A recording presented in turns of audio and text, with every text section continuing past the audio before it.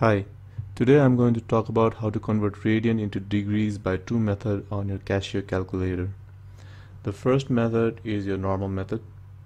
The way to do that is first you pick your angle in radians, however much you want.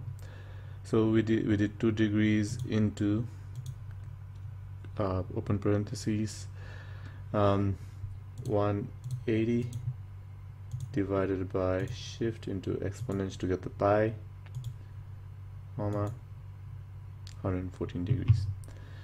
The second method is to press shift setup and go to degree. So what was the one that we did? 2 degrees, or sorry, 2 radians. So 2 radians, shift, answer, degree radian, gradient. So in this case we do 2 radian, so number 2, we get 114. So it's the same answer in both, and that's how you get your calculator without all the mussy hassle. Thank you.